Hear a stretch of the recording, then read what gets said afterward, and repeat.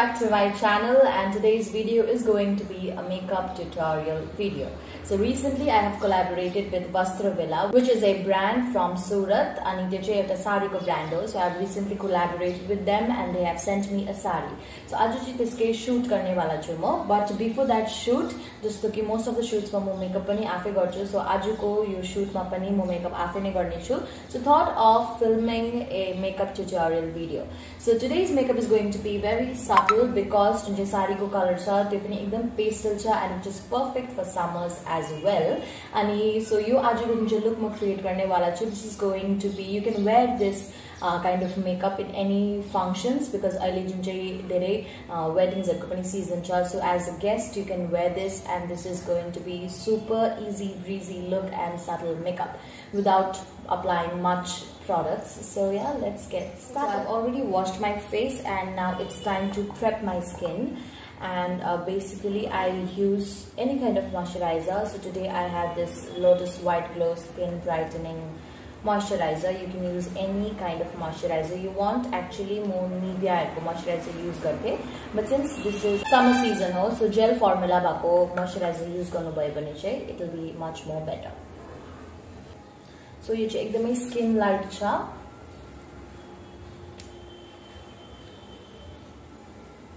अब मेकअप गर्दाखेरि base is very much important है. अनि तपाई लङ टर्म अब मेकअप गर्नुहुँदैछ, तपाईलाई कहीँ बाहिर जानु छ हैन, तपाई घाममा बाहिर जानुहुन्छ, र तपाईको फेस डाइरेक्टली घाममा भेट्छ अनि बाहिर शूट्सहरु छ भने मेक श्योर कि तपाईले टोनरहरु सबै युज गर्नुहुँदैछ मजाले तपाईको स्किनमा, स्किन प्रेपमा है, मोइस्चराइजर टोनर सबै युज गर्नुहुँदैछ. बट आज सिन्स मेरो शूट इन्डोर नै हो अनि म कहीँ टाढो जानु पर्दैन, यही घरमा नै म शूट गर्ने वाला छु. फर दैट रिजन मैले बेसी हेभी बेस पनि गर्नु परेन अनि बेसी लङ लास्टिङ मेकअप पनि गर्नु परेन. सो आजको सिम्पल मेकअप छ, तपाई सिम्पली हिँड्दाखेरि पनि लगाउन सक्नुहुन्छ. तपाईको फेसमा बेसी पसिनाहरु आउँदैन भने तपाई त्यस्तो बेसी तपाईले बेस स्ट्रङ नबनाउँदाखेरि पनि हुन्छ. सो आज चाहिँ मैले सिम्पली स्किनलाई प्रेप गरेँ. अनि जब पनि we prep make sure that you push all the product inside your face. Next skin प्रेपको साथसाथमा लिप प्रेप गर्नु पनि भेरी इम्पोर्टेन्ट. जब हामी म्याट लिपस्टिकहरु लगाउँछ लास्ट मोमेन्टमा त्यति बेला एकदमै हाम्रो ओठहरु मतलब ड्राई हुन्छ अनि ड्राई छ भने चाहिँ बेसिकली, सो मेरो त ड्राई नै छ, सो त्यसले गर्दा मेकअप डल्लै गरिन्जेलसम्म पनि आई अप्लाई लिप बाम.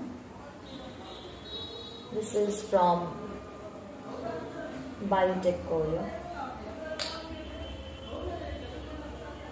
राम्रो छ. यो बीटरूट को लिप बाम हो, यसले चाहिँ पिंक पनि बनाउँछ ओठ. So next अब everybody has their own way to start off makeup. कतिले आई मेकअप पहिला गर्छ, कतिले बेस पहिला बनाउँछ. सो बेसिकली म चाहिँ जहिले पनि आइब्रो सबभन्दा पहिला गर्छु.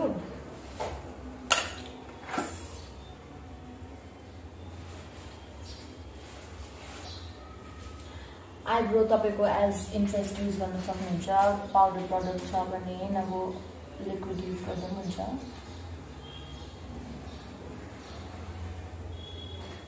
And whenever you make eyebrow, make sure कि you don't start it from here. अलिकति पछाडिबाट start because फेरि एकदमै डार्क भयो भने चाहिँ पुरा odd लाग्छ है, नेचुरल लुक आउँदैन. अनि अझै म डिप गर्दिन यसमा, जति यसमा छ प्रडक्ट त्यसले नै तपाईले चाहिँ त्यसलाई रन गर्नुपर्छ. अनि डे को मेकअप हो हैन basically, so that is why यस्तो लाग्दैन हेभी पनि नबिकज. सो आजको जुन चाहिँ मेकअप छ त्यसमा चाहिँ म बेसमा I will not put a lot of foundation हैन, म जस्ट मेरो कतिवटा एरियाजलाई मात्रै हाइलाइट गर्ने छु. You can also do that. अब स्किनमा तपाईको बेसी दाग धब्बा छैन भने फाउन्डेसन स्किप गर्दा पनि हुन्छ, कलर करेक्टिङहरु स्किप गर्दा पनि हुन्छ. नर्मल तपाईको 1 to 2 आवर्स को मेकअप हो and you don't want to look like a lot of makeup तपाईले युज गर्नु भएको छ. And I love to keep it natural, कम्ती भन्दा कम्ती प्रडक्ट हैन फेसमा चाहिँ. सो म मेकअपमा चाहिँ आजको मेकअपमा म फाउन्डेसन युज गर्दिन. सो बेसिकली दुईटा फाउन्डेसन चाहिँ म युज गर्छु, सुगरको र मेबेलिनको. This is super stay foundation.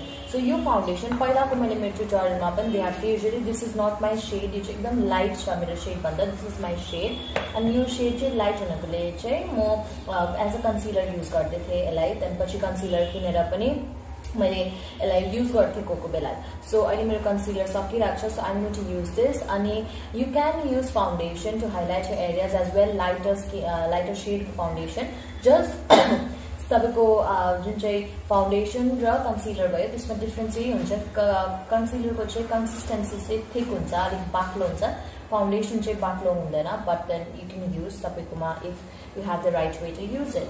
So I'm not gonna like apply the foundation all over my face since you made shade pani haina.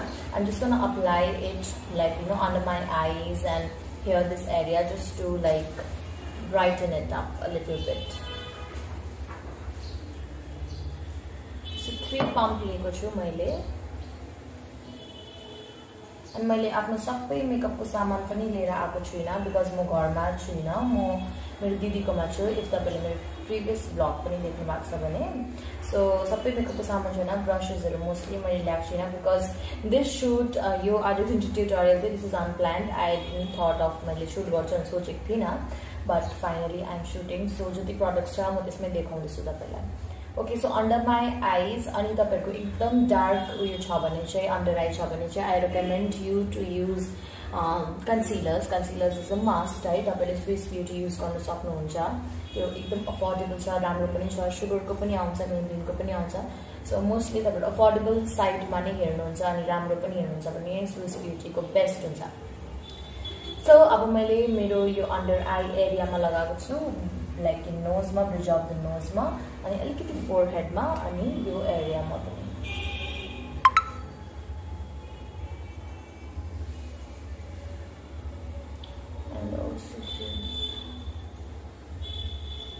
So मैले आइब्रोको जहिले पनि म क्लिनअप गर्थेँ बट म त्यो ब्रस लिएर आएको छुइनँ रहेछु so that is why but म यसरी नै क्लिनअप गर्नेछु I make a separate video as well for that let's blend it बिगिनर्सलाई चाहिँ अलिकति साह्रो नै हुन्छ डिरेक्टली अब ह्यान्डले गरेर यसले नै लाइनिङ मिलाएर क्लिनअप गर्नु है त्यसको लागि तपाईँलाई ब्रस नै चाहिन्छ सो आजको यो ट्युटोरियलमा त कम्प्लिटली मैले ब्रसमा देखाउन सकिनँ I so you in other tutorials as well but आज सिन्स अब मलाई अलिकति बान्ने छ that is why I am able to do this but I suggest you to do it with a brush so that तपाईँको यो नभए अब beginners हो भने आइब्रोमै सिधै ब्लेन्डर पनि जानु सक्छ सो त्यतिको अब डिस्टेन्स थाहा नपायो होइन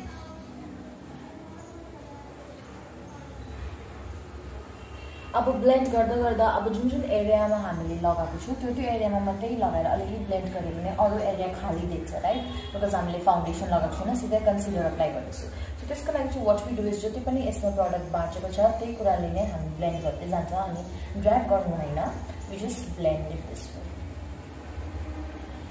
त्यही प्रडक्टलाई नै जति बाँचेको छ हल्का we blend it so that तपाईँको त्यस्तो उयो नदेखोस् अलिकति नेचुरल देखोस् अरू प्लेसमा अनि हाइलाइटेड प्लेसमा बेसी देखोस् right so here as well we will be taking it upwards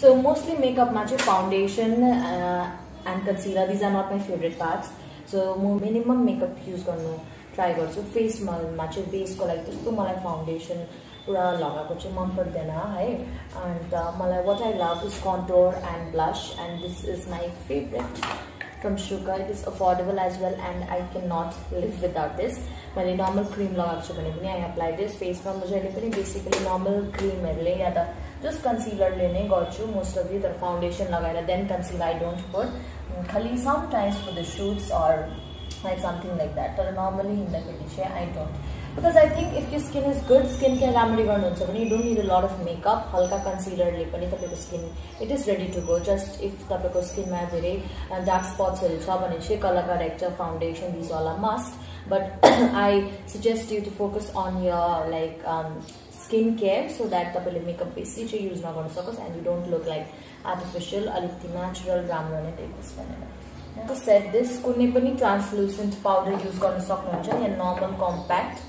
म ट्रान्सलुसेन्ट पाउडर त्यस्तो युज गर्दिनँ अलिकति बेकिङहरू गर्दा चाहिँ ठिक छ बट जस्तो मैले फेरि भनिहालेँ है नर्मल लुकको लागि चाहिँ एउटा जुन चाहिँ रेगुलर देख्छ you can use the normal compact so म फिटमीको कम्प्याक्ट यो मैले बहुत साल भइसक्यो युज गरेको म फिटमीमै अड्किरहेको छु म मेबलिनको मैले अर्को जुन चाहिँ पाउँछ त्यो पनि गरेको थिएँ एउटा वाइट उयसमा पाउँछ but you fit me चाहिँ I just love it. So जुन areas मा highlight गरेको छु त्यसलाई settle गर्नको लागि चाहिँ I'll put this हैन, नभए चाहिँ त्यो crease बसिहाल्छ हैन. So make sure. अनि सबै मुखभरि पनि पाउडर लगाउने हैन, पुरा एकदमै फुस्रो खालको देख्छ. सो अब जति बाँचेको छ त्यसले चाहिँ I just apply rest of the face मा. So eyeshadow palette sugar को use गर्दैछु. यसमा सबै एकदम neutral colors हरु छ. I love neutral colors. हेर्न सक्नुहुँदैछ एकदम neutral colors हरु छ. So yeah. So ये neutral colors हरुले नै म गर्छु. And so first हामीले आँखामा पनि base create गर्नुपर्छ. So lightest color लिएर आँखाको base पनि बनाउने छु. So fluffy blending brush लिएर गर्न सक्नुहुन्छ है. हल्का peachy खालको टोन छ यसमा चाहिँ. So हल्का peachy खालको टोन दुईटैमै आएको छ. अब त्यस्तो बेसी डार्क मलाई चाहिएको छैन, but still अलिकति यो कलर लिएर चाहिँ यो शेड लिएर चाहिँ अलिकति म आफ्नो आउटर एरियामा मात्रै हल्का एउटा त्यो इफेक्ट होस् भनेर आउटर एरियामा मात्रै ब्लेन्ड गर्ने छु. सो डार्क कलरहरु युज गर्नुहुँदैछ भने सिधै तपाईले यतापट्टि inner कर्नर्समा apply नगर्नुस्. Start it from the back and keep it only till here. So भित्रसम्म गर्नुभयो भने that will look very odd, right? I'm just gonna blend it here with the same brush. Now it's your choice if you want to go with the glitters or not. So I'm thinking, what should I do? Okay, so brown tone ta haina, अलिकति warm लाग्छ हामीलाई, अलिकति bright subtle type को makeup गर्नु छ. So अलिकति यो म उज्यालो र light blush gold र lilac rose दुईटा मिक्स गरेर हल्का अगाडि लगाउने छु, just like this. जस्तो यो हल्का एरियालाई हाइलाइट मात्रै गर्नको लागि, not a complete shimmery effect. So eyeliner apply गर्छु. So we are done with the liner. जहिले eyebrows बनाएको थिए त्यसले नै हल्का black cast तल पनि गर्ने छु या brown. Okay, so brown.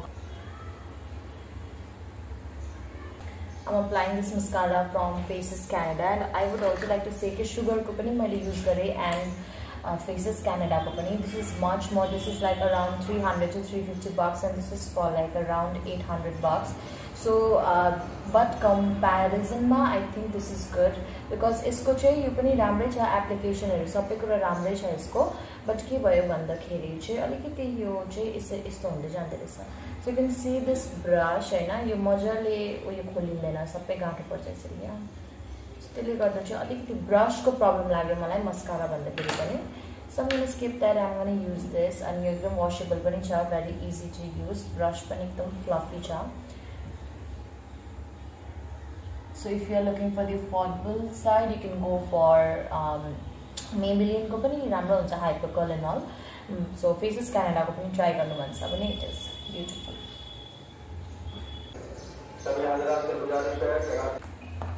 So हल्का contour गर्ने छु upward direction मा.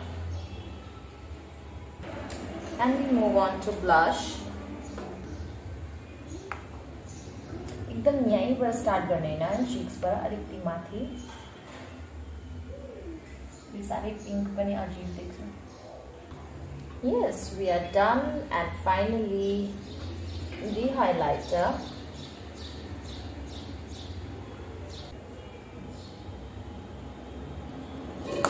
Yes. So your Lakme ko lipstick cha. This is in the shade Cushion Matte. So halka I'll apply this. Then lip balm माथि नै लगाउँछु because म फेरि mat लगाउन आँटेको छु. So मेरो एकदमै धेरै ड्राई छ है, अनि त्यसले गर्दाखेरि चाहिँ एकैछिन यो म्याटले डल्लै सोक गरिहाल्छ यो क्रिमलाई. Swiss Beauty मैले सफ्ट म्याट लिप क्रिम भन्ने पुरा युज गरेको छु. Swiss Beauty को डिफरेन्ट कलर्समा पनि एकदमै राम्रो हुन्छ, very affordable, 250 around 250 bucks. So yeah, अब यो न्यूड कलर चाहिँ I'm gonna apply. That's all. So we are done. Now I'll get ready and I'll see you in a bit. So guys, this is the final look. And sari pani dekhu sakनुहुँदैछ. It's very beautiful. Color pani ekdam राम्रो छ. So त्यही हिसाबमा मैले makeup पनि गरेको थिएँ. So I hope this tutorial was helpful. And don't forget to like, comment, share. And नयाँ हो भने subscribe पनि गरिदिनुस्. For full video, sari को full video को लागि तपाईहरु Instagram reels हेर्न सक्नुहुन्छ. मैले त्यहाँ पनि एउटा पोस्ट गरेको छु. As well as म जुन यो पेज छ sari को brand छ त्यसको link तल description मा पनि दिन्छु. तपाईहरुले पनि हेर्न सक्नुहुन्छ. So yes, once again, don't forget to like, comment, share and subscribe. Till then, I'll see you next time.